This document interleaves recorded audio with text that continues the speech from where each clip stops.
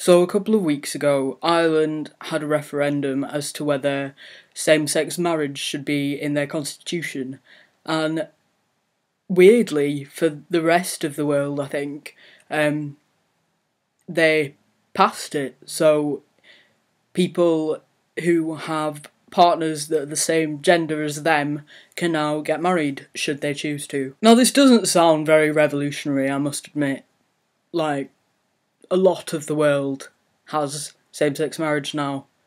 But the thing is, Ireland has a history of being a little bit backward in terms of giving people rights and such. The Catholic Church has been very influential on its decisions, and as we know, the Catholic Church is not very good with the whole women and gays thing. For example, Ireland only legalised homosexuality in 1993, and they only legalised divorce in 1995. Abortions are still not a legal thing in Ireland, so a lot of Irish people who find themselves pregnant have to come over to the UK, so it means catching a ferry or a plane over to the UK to have your abortion, which is not good because it's a really stressful thing anyway. Never mind having to travel across an ocean just to have a medical procedure done. But there is hope. Basically, I was reading and I found some statistics, and it seems that the Catholic Church is slowly kind of, not letting go of their grip on Ireland. The Irish people are basically saying, we don't want you anymore, get out. So bearing in mind that in 1979, when John Paul II visited Dublin, nearly a third of the entire Irish population came to hear him speak. That's ridiculous. That's like, wow. I mean, there may not be a lot of them, but still, a third of your country coming to see one religious leader speak.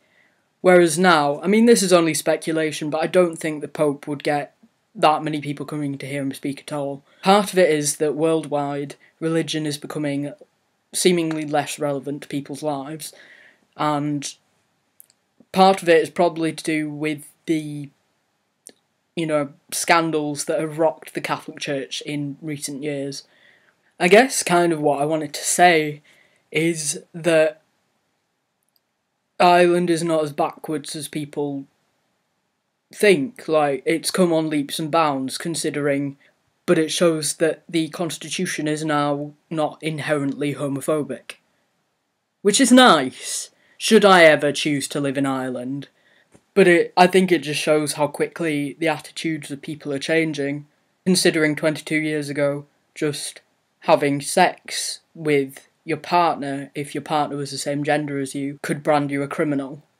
Now you can take said partner and marry them. It gives me hope.